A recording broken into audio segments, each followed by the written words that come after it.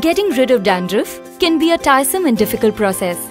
In such cases, your doctor would have prescribed Noskurf Lotion. Let me show you the right way to use it. Noskurf Lotion should be applied preferably in the night.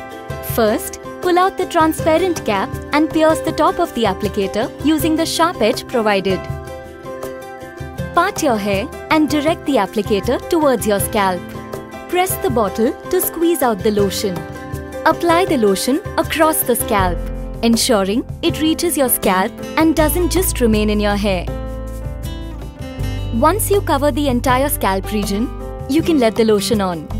Next morning, wash the scalp with a gentle cleanser.